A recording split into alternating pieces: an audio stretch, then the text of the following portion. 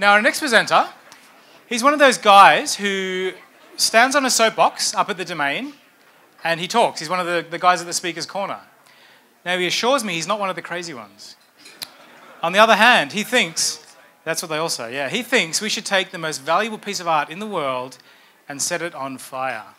So here to tell us why we need to burn the Mona Lisa, please welcome Mark Avery. Remember the story of the Emperor's new clothes?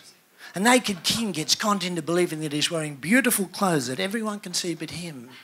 His courtiers and peasants go along with it, everyone except for one little boy who puts up his hand to speak the truth.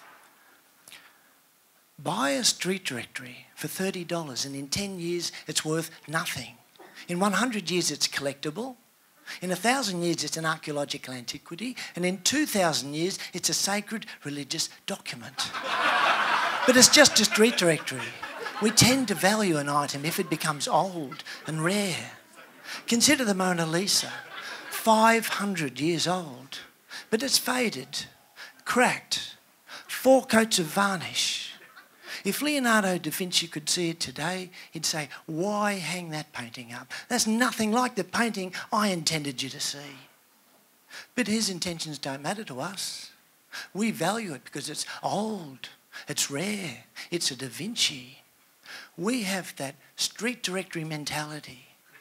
If we're really, truly honest about appreciating Da Vinci's genius, we would make a replica indistinguishable from the fresh one he painted 500 years ago, with the colours jumping off the canvas. We know the paints he used, we know the brushstrokes he used, and we have the skill to do it. You might argue that it wouldn't be a perfect replica, but that replica would far more accurately represent Da Vinci's genius and intentions than the faded, crusty old one we have now. So, why don't we? Why don't we make a replica of how it used to look, of how it should look, so that we can see what Da Vinci wanted us to see? Why don't we? Because, as I say, we have that street directory mentality. We have that collectible mentality. And the Mona Lisa is the best damn collectible on the planet. The major art galleries won't agree, but they're not true art galleries. They're investment houses. I went to the admin floor of the New South Wales Art Gallery and asked a high-ranking staff member, what criteria does the gallery use to buy a painting? She told me, the gallery will buy a painting if it has been painted by a famous artist. There you go.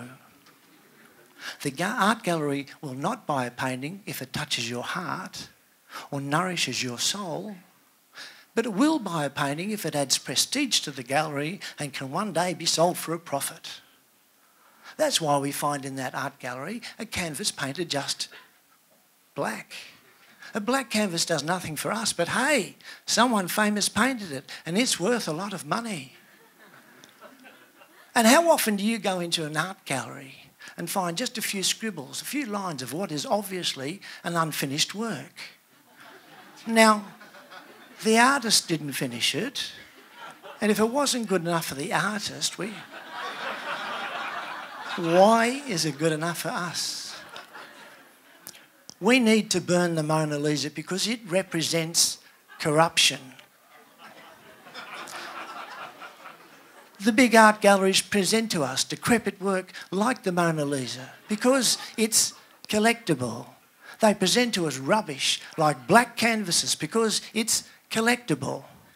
They present to us rejected, unfinished work because it's collectible. But we shouldn't have to endure decrepit work past its use-by date, or monochrome canvases, or work that the artist has rejected. We don't go to an art gallery just to appreciate the paintings and the sculptures.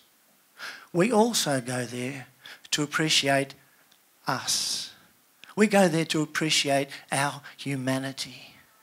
We want to experience works of art that do touch our heart and nourish our soul. And collectibles just don't cut it. Our values have been corrupted. by superb marketing. We have been corrupted.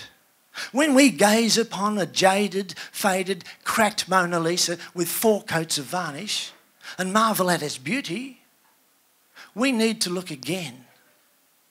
We need, each and every one of us, to be that little boy who would not be fooled, who would not be lied to, who put up his hand to speak the truth. Well done, Mark Avery.